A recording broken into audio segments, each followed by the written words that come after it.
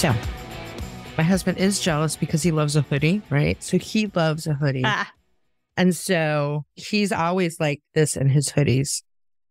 Like when we travel and he's on the plane, he's trying to sleep, he's got the hoodie. I'm like, you look like the Unabomber.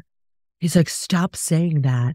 Do not say that out loud. He's like, I'm a Jedi warrior. And I'm like, there you go. I like that. So last night, I'm like, look, I'm a Unabomber. I'm like, you're just jealous because I have a hoodie. I'm a Unabomber. He was like, no, we're Jedis. I'm like, okay. I like that. I think Jedis is a good choice.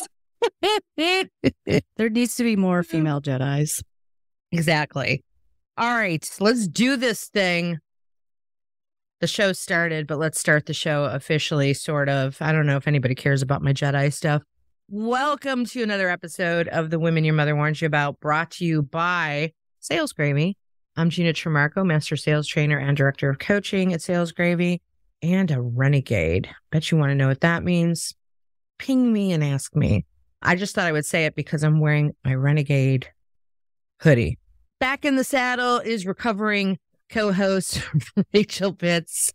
I got to have a designation because there's the recovering co-host Rachel and the fractional co-host Jeff, who is not here. So we have Rachel in the house. Welcome back. It's so good to see you live, if you know what I mean. Thank you. Right? Yeah, exactly. I do. I'm super happy to be here in my newest evolution. I was thinking last night before I went to bed that I've been so many things within Women Your Mother Warns You About. And yes, you have. You know, and even before then. Yeah. I've been so many things. And some people might look at that as wandering or like a flaw.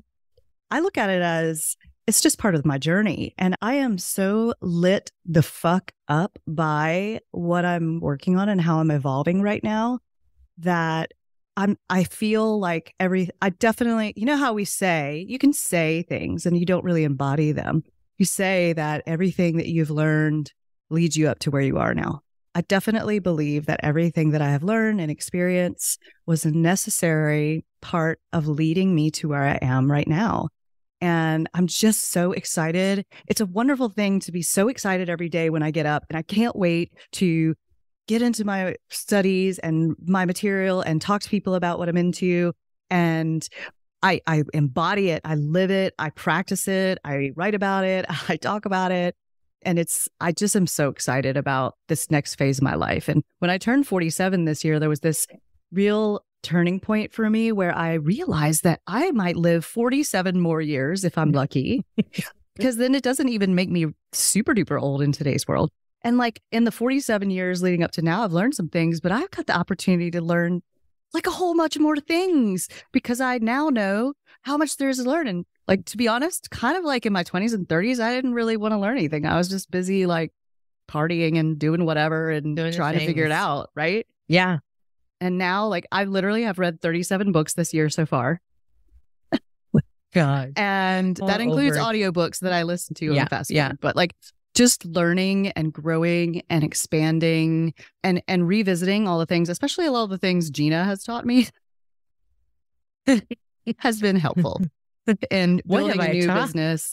Just building a new business. And there's so many things like, oh, by the way, I hope you don't mind in my Marco Polos. I'm like, okay, here's the next thing you need to be. I'm like, oh God, I love it. I'm like, I just went into coaching mode.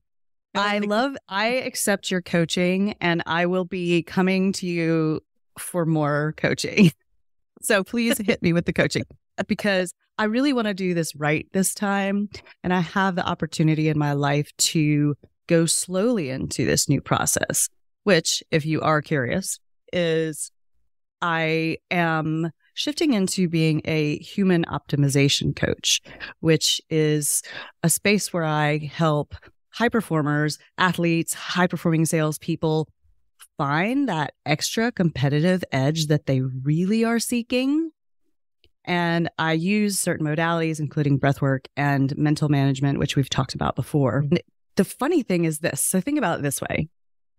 Let's say high performing salespeople and high performers of all sorts, they're always thinking about optimizing every part of their life. Like, we know that the highest performing CEOs and salespeople in the world, They exercise, they take care of their nutrition, they're trying to get better sleep, all the things. So if they're really high performers like myself, I track everything. How often do you really think about breathing? Because think about this. You can go like actually a pretty decently long time without food, and you can go a couple of good long days without water and make it. How long can you really go without breathing? Yeah, not long. Too long. Now, what's interesting, actually at the airport on Sunday coming back from a trip Felix and I were on, there was the EMT guys had a little booth. It was like EMT Awareness Day or something. And I walked up to them and I'm like, guys, I need some information. And they're like, yes, that's what we're here for. And I'm like, I'm already CPR certified. I need to know where you got that Starbucks. Like, where is it in the airport? And they were laughing. But I started talking with the leader, I guess, I don't know, he was the most mature of them. There were some hot ones too. EMT guys are hot and efficient. Yeah. So I started talking to him and I was like, yeah, they got rid of the breaths, didn't they, in CPR? Because it used to be like 2 breaths and then 30 pumps, whatever. Well, they've gotten rid of the breaths for the most part in CPR. And the reason for that was so interesting because I'm so into this right now. And he's like, well, the reason is because your blood, unless you're in very poor health and something's wrong, your blood always maintains an oxygen level of between 95 and 99%. So when you're doing CPR, if you're not breathing, you're not actually expelling any of that oxygen. So the CPR compressions are just moving that oxygen around. You need your heart to be pumping more than you need oxygen to be coming in, because you should be oxygenated enough to go for a pretty long time. Like until you get below like 85%, you're okay. So I found that really interesting. That makes total sense because our blood carries oxygen. Right. And I know this well, being an anemic. Yeah. So what's interesting in the space of breathing, so let's talk about like exercise. So when you exercise, let's say, Gina, you were to go out. I know you're not currently marathon training, but let's say today is the day you start training for a marathon, or anybody out there. You're like, haven't ran in a while, and you go outside and you're like, I'm going to run from here to the next mailbox, right? Like Zig Ziglar's. What happens usually? What's the first thing that usually happens? When I run from here to the mailbox? Yeah. The whole time I'm like, just get to the mailbox. Well, do you get out of breath? If I haven't run in a long time, well, yeah. Right, exactly. Yeah. So that breathlessness, what is your normal response? What are you going to do when you get to that mailbox? Bend over. Ooh, good job. That is actually a good answer. It was a good answer. I just had a visualization of like, oh. Yeah. So that's actually good because when you bend over, you actually give your diaphragm a little bit of an extra. Like, I didn't know that. I didn't know that. Very good. That was my instinctual move. Yeah. When you bend over, actually, your diaphragm doesn't have to do any extra work to support your posture. So then it's actually a good way to get breath. Yeah. So what people normally do when they get out of breath is they try to take big, deep breaths because they feel like they can't breathe, right? Yeah. What that breathlessness really actually is a lack of tolerance to carbon dioxide. So when we're in like 8th grade science, they teach you breathe in oxygen, you breathe out carbon dioxide. Mm-hmm. It's like a waste gas. It's actually very not true. Carbon dioxide is the key variable for helping your red blood cells transfer the oxygen that's already in your blood to your muscles and your organs to do work. So when you get breathless, it's just you're offloading too much CO2 and you can't tolerate it. So training your breath helps you to tolerate the CO2 a little better. And then you become more efficient because the CO2 helps the oxygen get to your body more efficiently. So super interesting. And I love that the athletic aspect of breathing. But there's so much more to it. Well, and the athletic part too goes like all of this really starts to fit together of everything that we talk about. Like the coaching, if you have an athletic kind of mindset, I don't know if that's the right thing to say. Like I coach a lot of people who were college athletes It's the winner's mindset, really. Yeah, there it is. It's a winner's mindset. And they are accustomed to coaching, to being coached in a sport and now being coached in their profession. And then the whole oxygen thing plays such a part in that. All of this is really intertwined, which I find fascinating. And I don't know if people know this, Rachel and I Marco Polo each other a lot. It's like how we talk to each other. It's funny too, because sometimes we Marco Polo each other and we're like both live watching each other, but we're actually not live talking to each other. But we have these conversations that lead to like ideas of like, I want to talk about this. I want to talk about this, about how breath work plays a part in sales and how we can be higher performers in sales. But on top of that, you got me into this. You sent me this movie to watch about trauma because it was something that came up in the work that you're doing with breath work.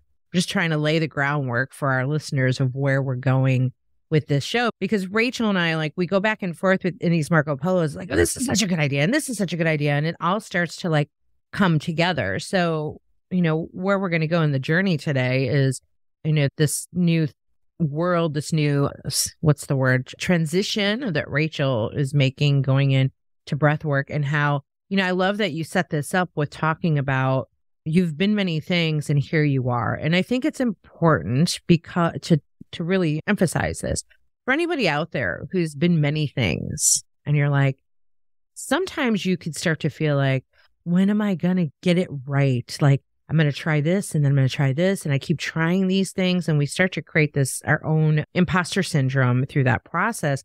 Here's the beauty of being in your 40s and 50s, especially. You've tried a lot of things, which means you've learned a lot of things.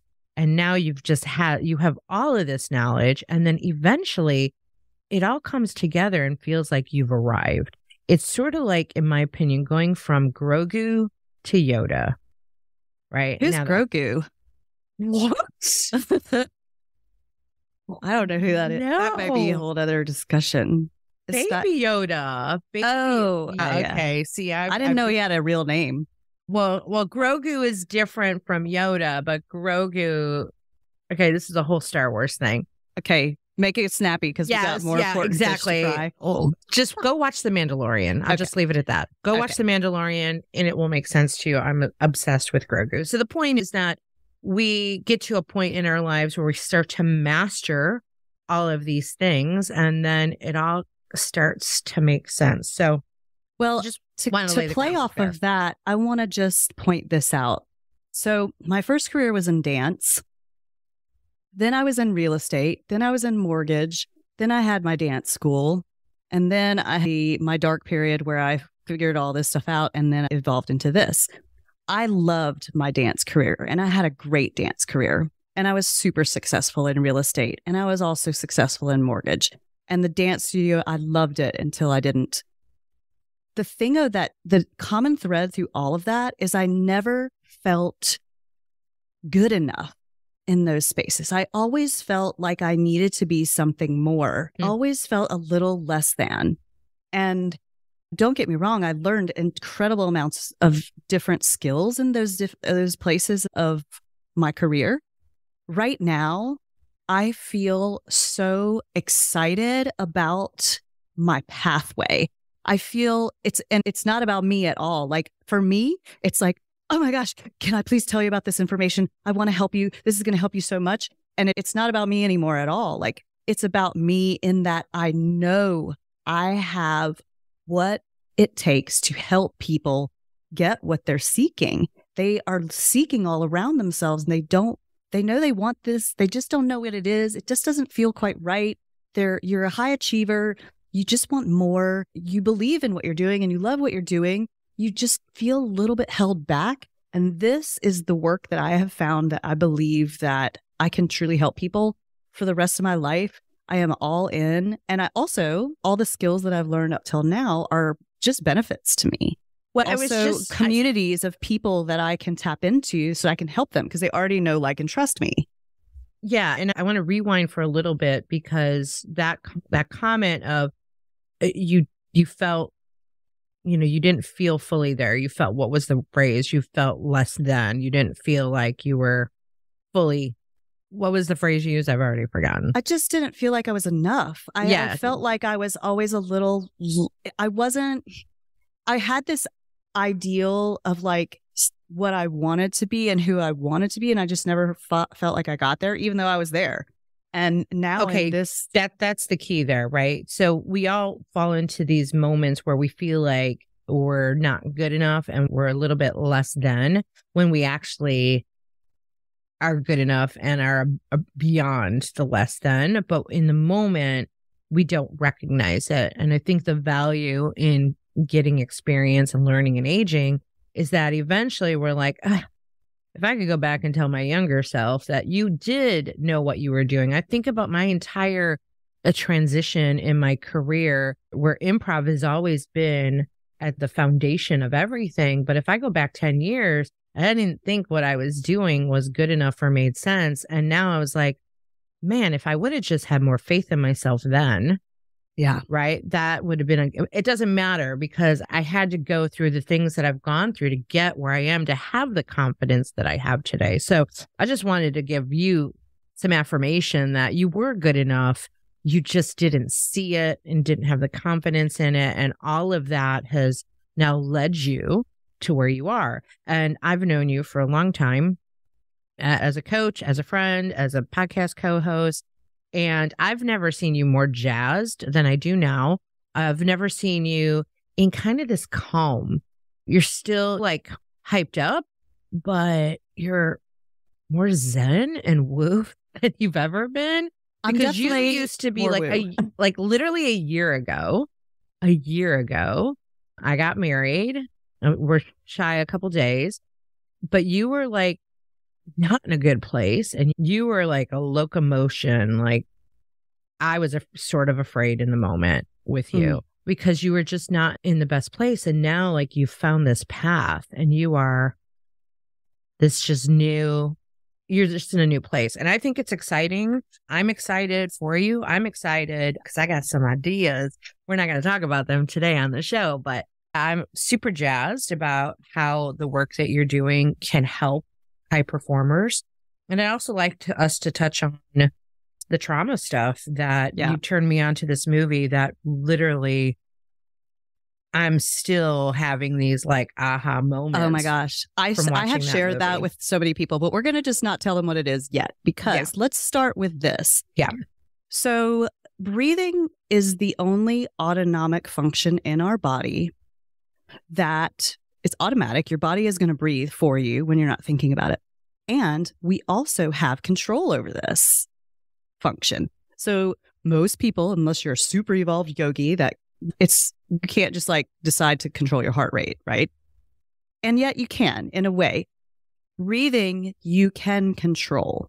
So tapping into a lot of the things that I've always been fascinated with Jeb's explanation of the amygdala and the fight or flight response. So I'm not going to go too deep into the science of it. And I'm like the most nerdiest person about the brain science and breathing science right now. But on the simple level, your body is always trying to go into homeostasis, which means balance. When you breathe in, you're going into sympathetic fight or flight. When you breathe out, you're shifting into parasympathetic. So when you are stressed and your amygdala is lit up, you're breathing, generally, you're doing a lot more inhale. You're hyperventilating a little bit, and you're panicking, and you're holding your breath, which breath holds have their place, but purposefully being in that sympathetic state has all kinds of issues, as we know, and you can read about it in any one of Jeb's books, where you're in fight or flight, your adrenaline's pumping, all the blood flows out of your brain to your limbs so you can run away from the dinosaur, all this stuff, which was crucial when we were running away from the dinosaur. The problem is that nowadays there's the stress. The stress is so high for everyone. Whether you're a stay-at-home mom or a high-performing salesperson or an athlete, the levels are so high. You wake up in the morning, you look in the mirror, you're already stressed out if you look too fat or too old or this or that, your teeth are crooked, you need Botox or whatever. Then your phone is going off. There's already 100 emails. There's the stress of getting your kids to school on time. There's the stress of being on time. There's the stress of traffic. There's the political unrest. There's all this stuff going on. There's global warming. Like all of it compounds and places most people in that sympathetic stressor all the time. And it's not a good place to be for a lot of reasons, for health reasons. And also just again, if you just think about the very simple fact of the blood flows out of your brain, you're not going to be able to think as clearly and make as good of decisions. As good of decisions. I don't know if that's proper grammar, but whatever. The best decisions. There we go. Thank you. So the quickest way to calm yourself down is to extend the exhale. So let's try that just for a second. Just really quick breathing exercise. Everybody place your hand on your chest, right hand on your chest, left hand on your stomach. Left hand on your stomach. There you go. Now, just notice for just a second, where is your breath going? Just notice. This is breath awareness. It's the first thing you want to try to add into your day is just, where is the breath going right now? Just by having breath awareness, you're getting out of your mind and you're getting down into your body. Ideally, in order to downregulate and calm yourself down and to get focused, you want to place your breath down into your belly. That's where your diaphragm is working. And nice long exhales. One more time, because I know you need it. Big inhale into your belly. Exhale. So that's a really good place to start, is just just check in with yourself on your breathing. If you're feeling anxiety or panic, just extend the exhale. So you can there's the box breathing thing is a really good one for focus. That's a 4-count breath in, a 4-count hold, a 4-count exhale, a 4-count hold. Box breathing is like your typical easy, the Navy SEALs use it, all that. Another way is just to extend that exhale. So breathe in for 4 counts, exhale for 8 to 10 counts. That's going to immediately pull you into parasympathetic. I have this really nifty little tool. It's called a Komosu shift. It's the bombest thing ever, especially in traffic. It just kind of extends your exhale. And when I breathe out into it, I can literally feel my shoulders just like. Explain why it's good in traffic. So in traffic, when I'm getting stressed, I'll just I'm, as you said, I'm a lot more zen than I have been in life, unless you're driving slow in the left lane. And then I am not a nice person. So I'll just like exhale and go, and it just slows your breath down. I can give you the link to a little discount code. Oh yeah. Let's put that in the show notes. It's just, for me, even though I'm working in breathwork, having this around my neck is just a really great reminder that I have a tool that can calm me down instantly, like instantly. It's absolutely, I would actually got it more as a conversation piece to like people to go, what is that, a dog whistle? And I can talk about breathwork, but I have used it an incredible amount. I think I'm going to need that. So, and you can get them in like all colors. It's super cool. Yeah, send me one. And for those listening to this, in case you didn't know, that our show is now on YouTube. So you want to go watch it just to see Rachel blow on the whistle. Blow the whistle. Hey. So there's the really cool thing, I think probably the coolest thing about the breath is you can downregulate, which is what a lot of us need to calm down and shift into the parasympathetic. You can also upregulate if you're getting ready to, if Gina, you're getting ready to present a class, you don't want to downregulate too much because you want to be peppy and energetic. Yeah. And so there's upregulation techniques as well that you can kind of energize yourself. And really? Okay. So, so we can use breath to actually pump us up, not just calm us down. Correct. So what's really cool is I'm going to level with you. I used to borderline like abuse pre-workout for my workouts. I don't even use any of it anymore. I hardly drink coffee or caffeine or anything. If I'm feeling low energy, I just stop and do like a 5 or 10 minute upregulation breath technique. Can you give us an inside peek of that? So probably, let me give you an easy one. Probably the easiest is all right, hold on. Let me rewind and then we'll give you this easy upregulation technique. So mostly, and this is one thing I wanted to mention to you about your sleep study you did last night. Most of the I time, still got the scars on my face. No. most of the time, in fact, all of the time, unless you're doing an upregulation technique, you want to focus on breathing through your nose. There's some really cool science, like some stuff that'll blow your mind in a book called Breath by James Nestor. And he talks about some studies that have been done like on Native American tribes.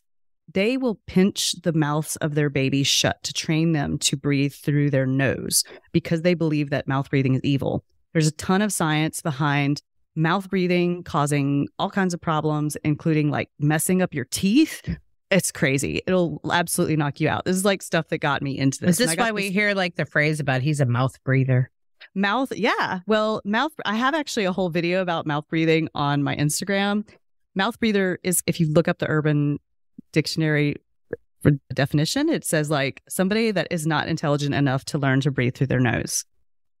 So fascinating. There's some cool science behind the reasons that we started mouth breathing. A lot of it has to do with, we used to, in prior evolution, have larger nasal cavities, and you can look at the evolution of the human skull.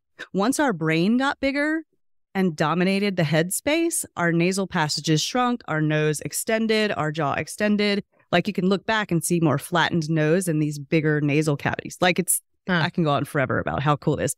So long story short, when you breathe in through your nose, the nose is a filter.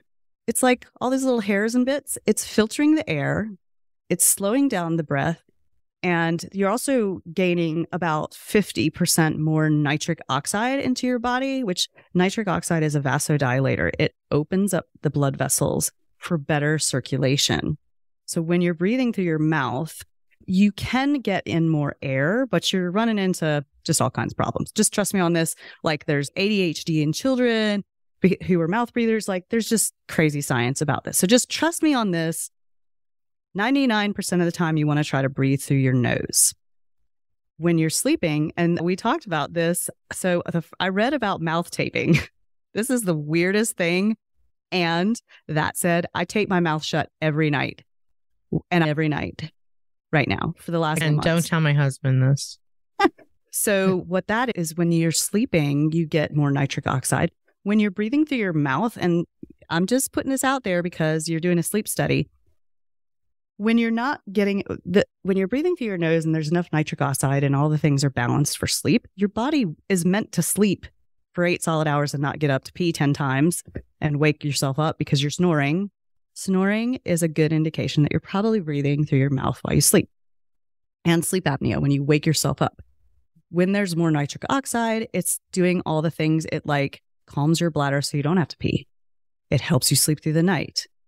Better blood flow, all the things. You sleep better. I absolutely have had a huge, enormous increase in the quality of my sleep since I started mouth taping. Now, I was terrified the first couple of nights, and you can start out and just put a little piece of tape. You can get like 3mm tape. You don't want it to be like duct tape. 3mm tape. I actually use KT tape, and I kind of like get some of the sticky off before I put it on. And I've actually graduated to, I tape my whole mouth because I was cheating and like breathing through the side. But at first you can just tape the middle. Okay, what does your husband say to this when you go to bed with your mouth taped shut? Well, I usually just hold my tape in my hand until he's done talking to me, and then I just tape it shut. But I do snore less. Interestingly enough, he snores less just by me talking to him about it. Like, funnily enough, because he's a pretty bad snorer and he's not going to mouth tape. But I have noticed, because he's a great sleeper, he falls asleep right away. But the more I talk about it, I think it's like subconsciously going in that I just listen and I can tell he's breathing through his nose. Mm-hmm. Anyways, nose breathing is important.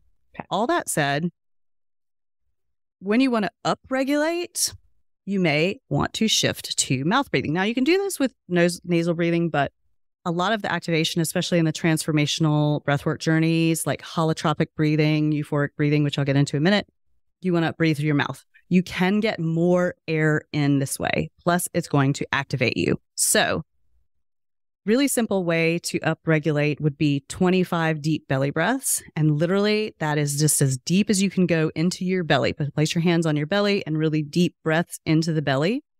Very important aspect is to think about breathing horizontally. So every time you hear somebody hold on, I'll explain. So whenever we think of breathing in, and even I did it before, like we think of this and you breathe up and down with it. Your shoulders really should not be involved in breathing. There's like 10 pounds of breathing muscles in your body, but the main muscles are your diaphragm. The diaphragm does move up and down, but it actually moves down when you breathe in to create more space in your airways. And when you exhale, it moves up. So there's that. You want to breathe into your belly and not into your shoulders. But also what's happening is when you inhale, your ribs, your intercostal muscles of your ribs are expanding this way. Your lungs are increasing capacity when you breathe in, and then they're coming together when you breathe out. Doesn't that make more sense than up and down? Mm-hmm. So you have to kind of think about this, try to like just really relax the shoulders and think, almost breathe into your back. So you're breathing horizontally. It's kind of more a mind-body connection thing that you'll figure out when you think about it. But just remember horizontal breathing so that you stay out of your shoulders, because when you're breathing up and down in your shoulders, you're generally chest breathing rather than expanding. So the diaphragm moves down, everything expands. Diaphragm moves down, ribs move out. And really the exchange of air in your lungs is just like a shift in the external pressure of the air and the internal pressure of your lungs, and that change of atmosphere and pressure. So 25 deep belly breaths, kind of rapid, just like 25 will activate you, super activate you. And are you breathing out of your mouth or out of your nose?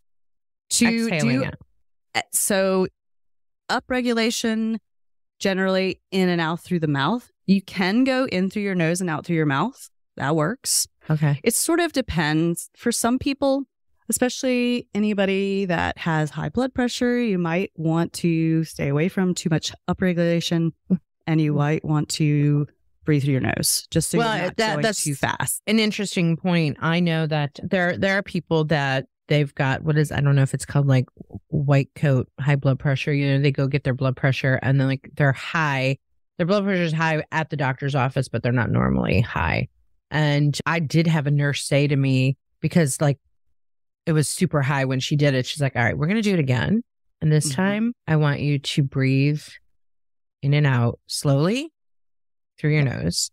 And literally it brought my blood pressure down. I was like, dang. So now I do that every time I go to the doctor. Yep. Is I just go into that breathing as they take my blood pressure, and lo and behold, it's normal. Yeah, definitely. Been there, done that. Last week, my blood pressure was super high when I went to the doctor, and I was like, I'm a little stressed out.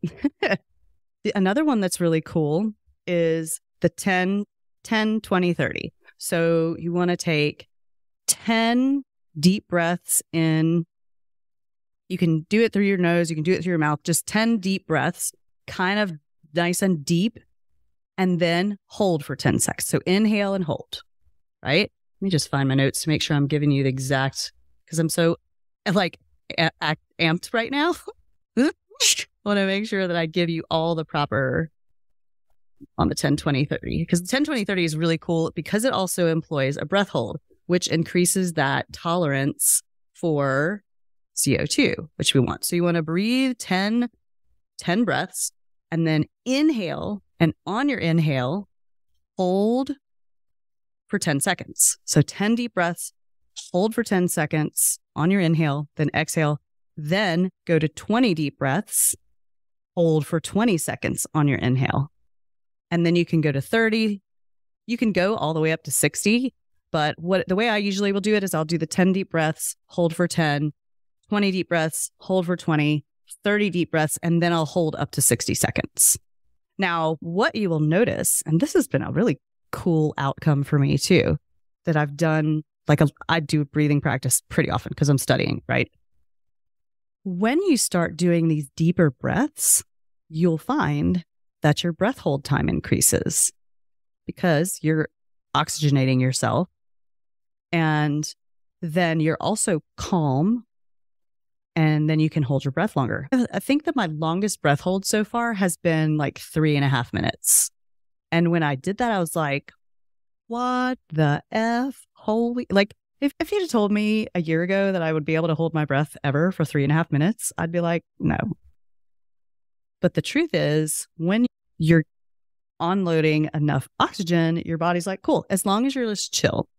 But the main thing about activation techniques is it takes you out of your head for a minute and gets you in your body and gets that blood kind of flowing. Then there's also balancing breaths. So there's downregulation, upregulation, balancing. The balancing stuff is something you might want to do before you go into an intense period of studying, before you go into a presentation where you want to be calm and focused, just something where you need to get balanced. You might want to do it. You might either want to upregulate before a sales call block, or you might want to balance so you're not too jacked up. It just depends on how you know thyself, right? So the balancing techniques. The balancing could be during your actual sales presentation. Right. So you'll notice sometimes when you see a really effective speaker who's commanding the stage, generally they take some pauses and they're just comfortable in the pause. And you can do that too, just with an exhale. And one thing they teach in Toastmasters is if you're a kind of person, just substitute a pause and a breath. The audience doesn't even notice. It gives them time to process. Well, it's interesting because we teach that in improv, the silence part. The audience actually leans in. If you just stop talking and just stand there, all of a sudden you've gained the focus of the audience by doing literally nothing. Yeah. I think I've always said that nothing is the hardest thing you can do on stage and the most effective. So let's talk about how can we use this as high performers? What are your thoughts on that from a sales performance perspective? From a sales performance perspective, you want to figure out what you need in the moment. So do you need to downregulate because something just happened that caused you so much stress and anxiety that you know that this is going to come across the phone, across the table to the prospect you're speaking to? Sometimes you need to downregulate. Sometimes you need to upregulate to get yourself jacked up and motivated. If you're having kind of a down lull in your day and you know you have a sales call block you need to take care of.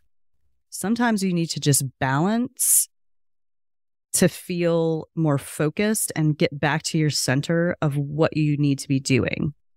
The key is to remember that there's this thing called co-regulation that we do with people. And a really great, and I didn't get to it because we shifted gears, but the best thing you can do for co-regulation is resonant breath. And it's just a slow 5-count breath in through the nose, a slow 5-count breath out through the nose or mouth.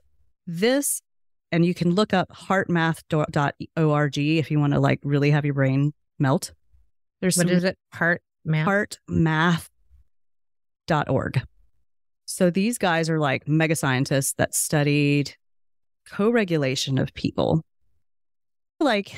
You walk in a room sometimes, or let's say someone else walks into a room and you're like, ugh, their vibes are totally not good, right?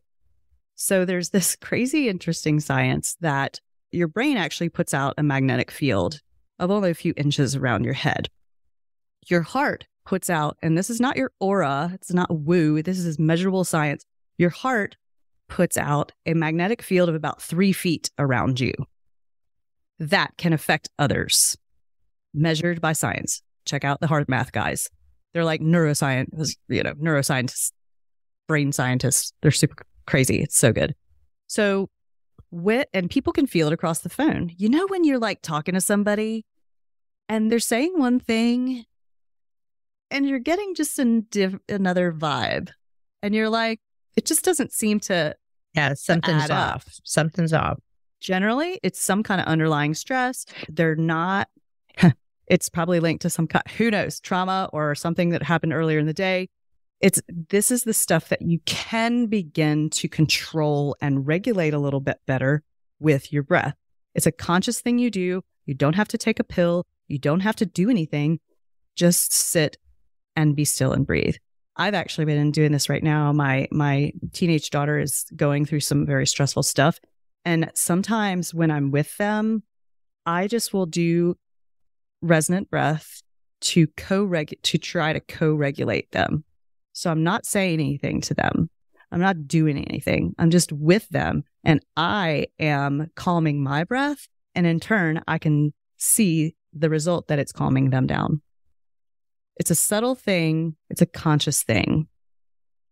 And it does work. So that's something for you to consider when you're sitting across the table, or even when you're on the phone with a prospect.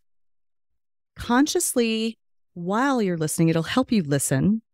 Try to co-regulate with them. It's kind of like what you teach in sales training, like mirroring somebody and, really dialing into them.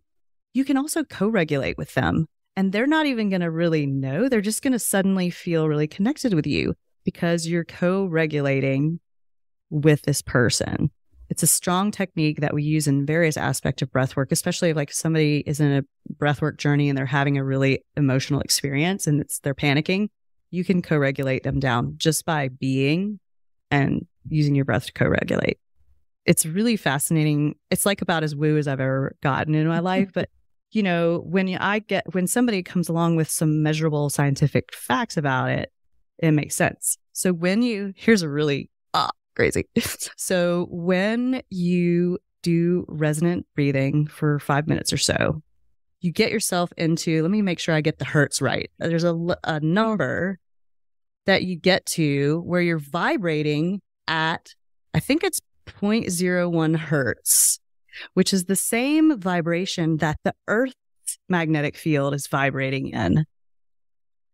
So you're in tune with the Earth. So woo, right? Pretty sure it's 0.1 hertz, but you can feel it. What it does is it puts you into homeostasis where you're in balance. I can't even find it in my notes, but I'm pretty sure it's 0.1 hertz. You can look it up. Look up resonant breathing, co-regulation, all that stuff in heart math. But it just gets you, there's a place where the human body really wants to be.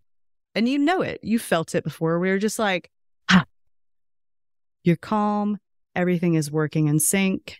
When you're in that coherent breathing, all of the systems of your body are working together rather than working against each other, right? So when you're in sympathetic, you're this is when you feel kind of nauseated because you're just your body is not working on digesting right now. Your body is working on running away.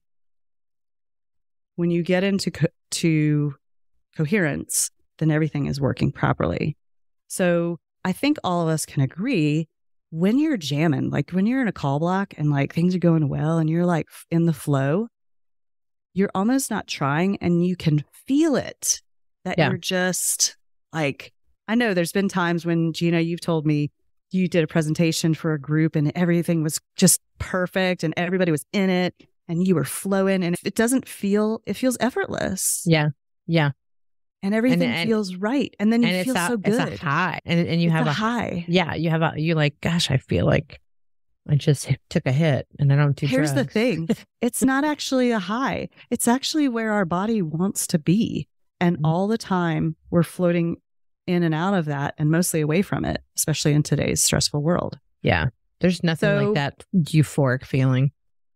What is really also cool about breathing is, so shifting into the transformational breathwork journeys that I'm being trained for.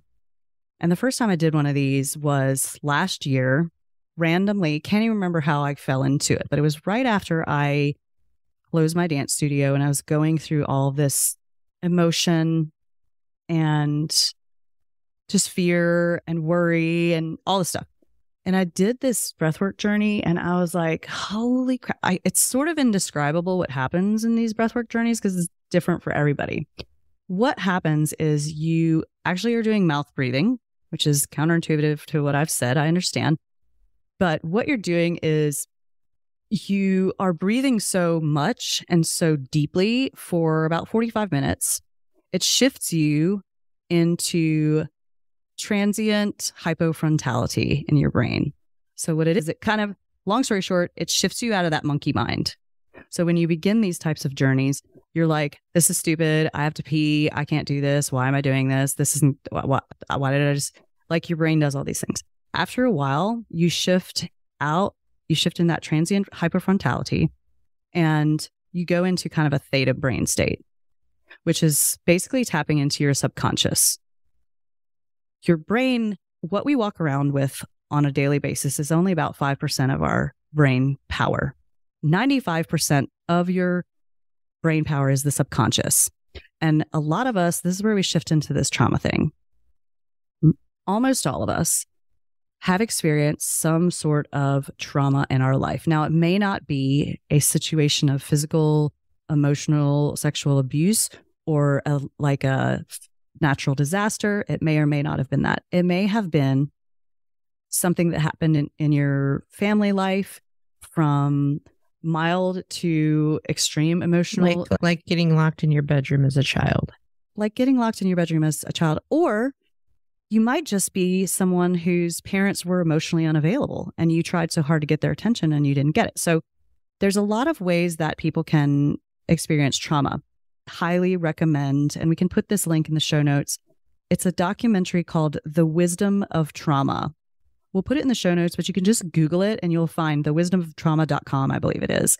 It's a documentary by Gabor Mate about trauma and how it manifests itself in our body and our subconscious, and it wreaks havoc. It causes all these triggers, emotional triggers, limiting beliefs, physical and medical issues, but really, especially for high performers. This is the piece that I find really fascinating for athletes, high performers. Sometimes you're amazing at what you do, and yet and your coaches and your boss and your coworkers or whatever, your client, know that there's something holding you back, or you have something that triggers you and then you just self-sabotage, or you give up too soon just when you're on the cusp of greatness. And sometimes that has to do with some of this trauma that we don't even realize. And the reason for this is because we stuff it down. So going back to the breathing and how your body regulates, there's this thing called polyvagal theory. I also have a video on it, and just go look up polyvagal theory. It talks about how the body processes stress.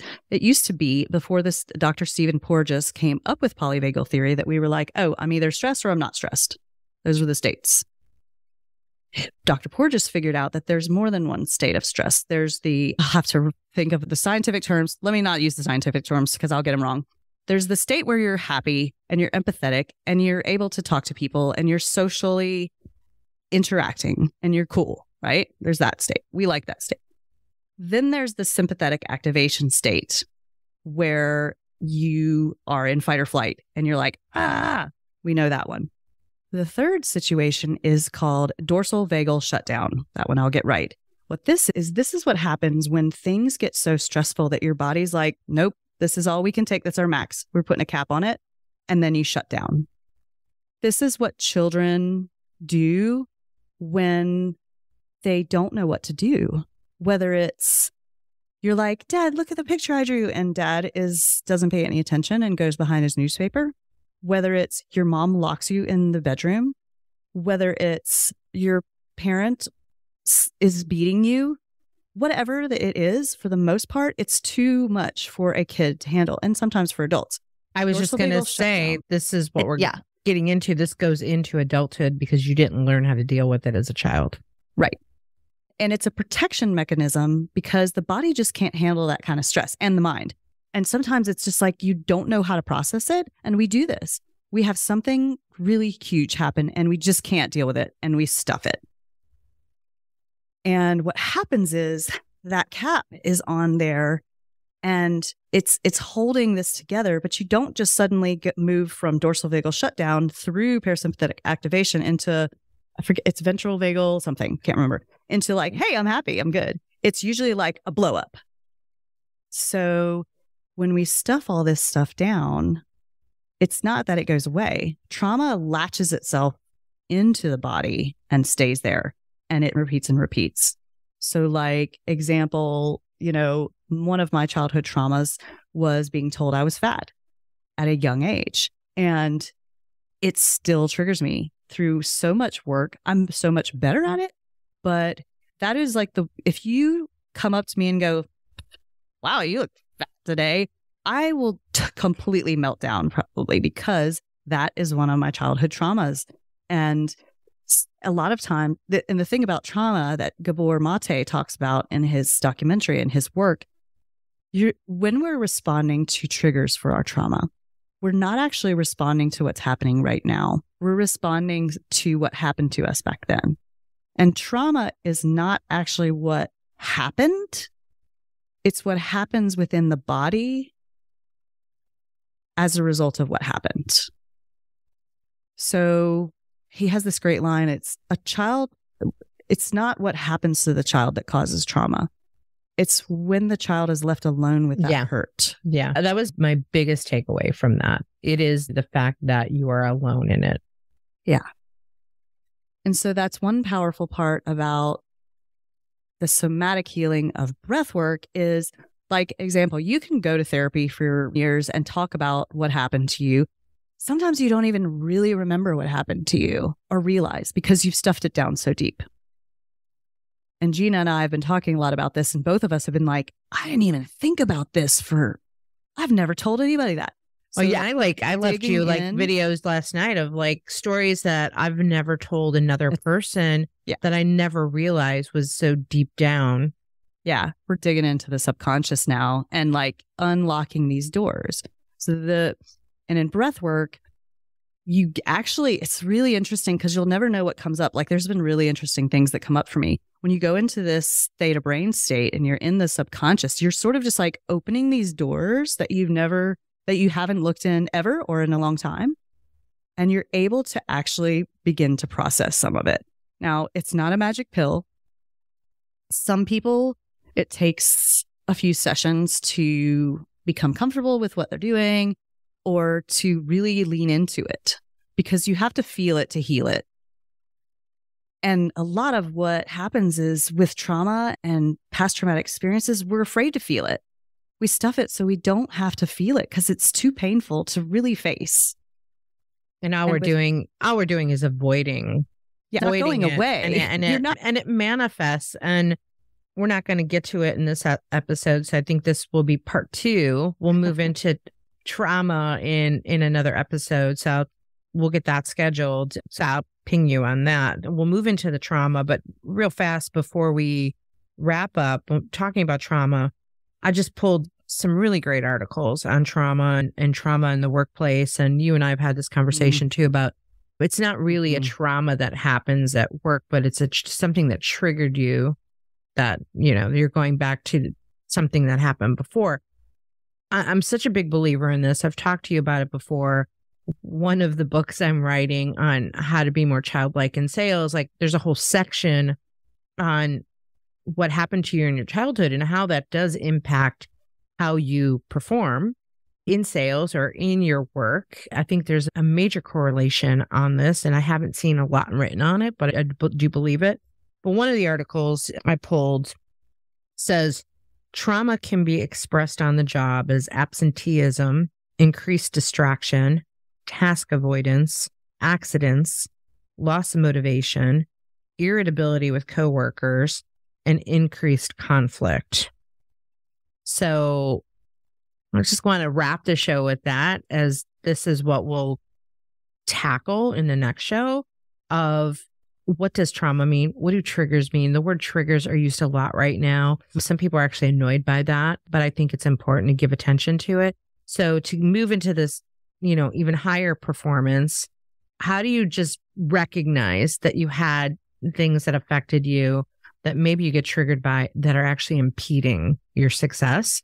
And then how do you use the modality of breath work to actually, or even improv? And this was like another video I sent you that, the work I do with improv is a modality. It's a tool. Breath work is a tool to help you get to the next level. Because I know that we have to wrap up. Is there anything you want to add to that? And then we'll pick up on the next episode and start talking about trauma and breath work. Yeah. So if you noticed any of those things that Gina mentioned that sounds like you, if there's things that make you lose your cool, especially in a work environment, then you might want to start just looking a little bit into that so that you can help improve your performance. If you are looking for more information about upregulation, downregulation, balancing techniques, or if you would like to try a transformational breathwork journey, reach out to me. I would love to share this work with you and figure out how I can help you on your journey to attack these limiting beliefs and optimize your performance. And real fast, you had mentioned that you had done a breathwork journey back during the whole dance school scenario. How did you end up doing a breathwork journey? Like, where did that come from? Like, how did this all start? Well, I actually, I now remember now, it was an Instagram ad about this breathwork journey. And I was like, let me check this out. I don't know what this is. And so I tried it, and then it was amazing. And then I came back to it after I had processed a little bit more of my, emotions of the dance studio. And when I came back to it the second time, I literally did this journey that I was saying on the surface that I believed that this whole scenario with the studio was a good thing and all the things. But the truth was I was having nightmares. I was having anxiety about running into people. I was super stressed. And I took one breathwork journey and all of that went away. Like it's gone. I'm completely, totally good with talking to any of those people about it and anything about it. It's just one of those modalities that can help you just let go of some stuff. Okay. A lot of what we are doing is via Zoom. So it doesn't matter where you are in the world. I can lead you on a breathwork journey, and you can do it in the safety of your own home. And it is 100% safe.